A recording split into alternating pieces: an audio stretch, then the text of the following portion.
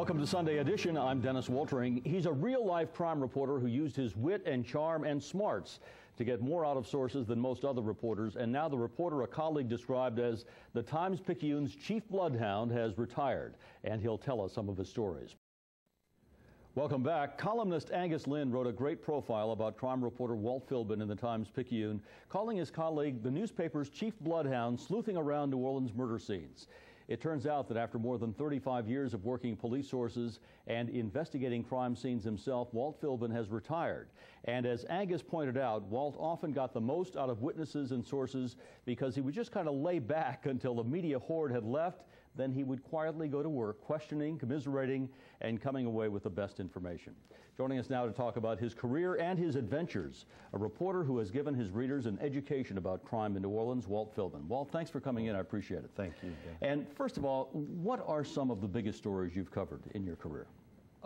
Probably from the Joellen Smith murder case in Algiers, where an LSU School of Nursing employee that was the daughter of a New Orleans assessor, Algiers assessor, was murdered and raped, to the upstairs bar fire with Angus Lynn and Lanny Thomas, two States Item reporters at the time.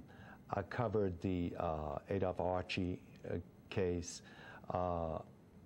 I covered a number of big murder cases. Tell us about the Joellen Smith case, because that really was a big case. It led to Joellen Smith became the name of a hospital. That's right. Yeah. In the Joellen Smith case, my editor at the time, the States Item, sent me over to the house because she had been missing for a few days.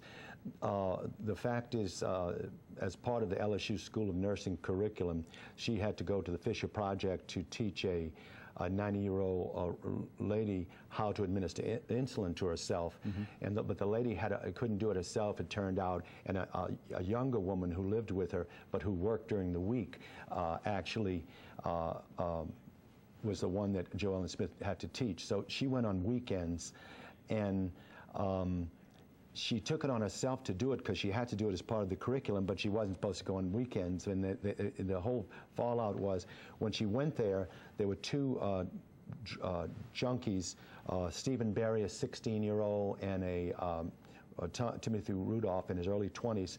They saw her with the bag she was carrying, grabbed her, and took her to a field about a mile away in a remote abandoned lot, and raped and killed her. Wow. And it was days before anyone knew the result. She was missing, and so I just happened to be going to the front door on a missing person case, and here I was, just 6 months a reporter at the most, and I see Henry Morris, the old chief of detectives, passes me, and you know, Henry, he mumbled, you know, he didn't have much to say to us, but he mumbled something that I later figured out was too late now. I didn't know that at the time. And when I went to the door, I say, there's the mother, and I'm Walt Philbin with the States Item. Could I ask you a few questions? Well, a neighbor justifiably jumps in front of her and says, well, how dare you come to interview her when she's just found out that her daughter was found murdered. And so I said, excuse me, and I started to leave. I'm really sorry, I didn't know. And the father came out and said, I want you to know what the School of Nursing made my daughter do as part of the curriculum. Wow. And even if you have to sit there and watch my tears, I want you to hear this. Because later, the School of Nursing claimed that, like I say, she wasn't supposed to go on weekends, but still, the fact remains she had to go in there. Anyway, so that's and police were often afraid to go into the Fisher Housing Project. Oh yeah, in fact, that first week, one of the stories we had, we went into the Fisher and interviewed Stephen Berry's mother, and a lot of people told us, yeah, that was very unusual. You covered a lot of incredible stories, and you did have that technique of sort of laying back, didn't you? I mean, was that something you thought about, or just kind of came up with as time went on? I think it matches my, it came naturally to me. I think that some people are naturally non-threatening, and in newspapering or journalism, you have to sometimes be the non-threatening person and sometimes have to be the tough person, and I think I was always better at the non-threatening, and I could go into a scene or even a press conference, and even Harry Connick, the DA, would tell me, look, I know you're asking me 4 questions, just like whatever, you're coming back, but at least you're polite about it. And you got more information that way, oftentimes. And they call me Columbo. People began to call me Columbo. One more thing, one more question. Yeah. And how did you feel about that? Well, how did you see yourself? I kind of did. I thought I'm being given credit for being, being real sharp. So, you give you time to, how always a journalist, you're always forgetting, oh, that one question I forgot. So since I'm Columbo, it played, I had an excuse. It kind of worked. You covered, the Pizza Kitchen murders, the Algiers 7, I would imagine. Oh, yeah. How would you say crime has changed over the more than 35 years you covered crime here in New Orleans? I think that there was a period in the very beginning when I was first there in the 70s where before Teas and Blues, the toluene and pyrobenzamine mixture that came from Chicago in about 79, where people could walk to corner to TV, kids, they send their kids to like movie theaters and all with no problem. And I think the first problem about 79 when Parsons, the out-of-town chief, was there, happened to be there.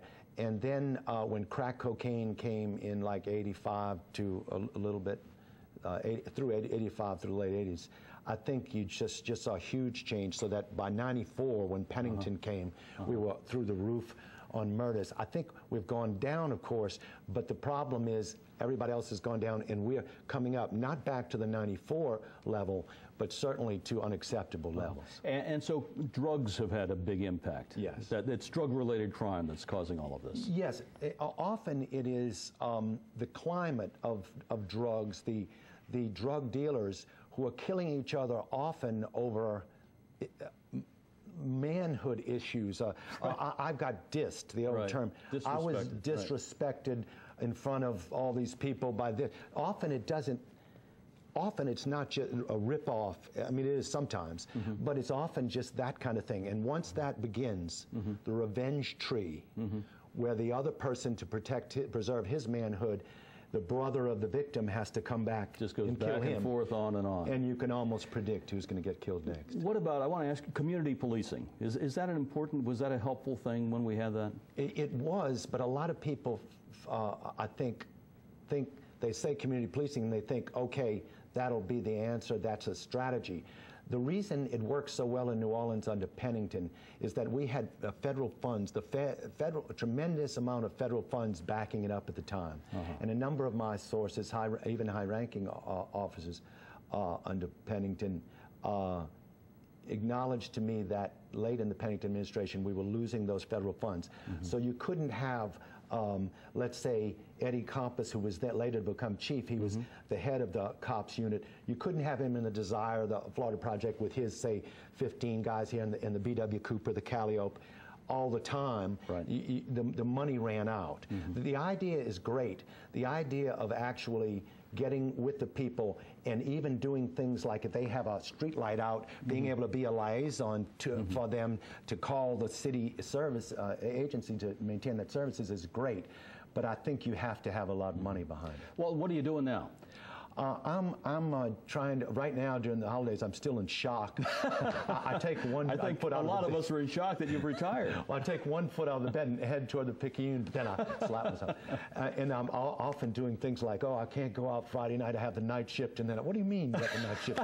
But I think I'm going to try to get some structure and write. I don't really have a novel in mind as such, but I'm going to start with stories or sketches. I look forward to reading what you write. Thanks, Walt. Thank you very much. I appreciate it. That's our program for this week. Thank you for joining us. Hope to see you again next week on Sunday Edition.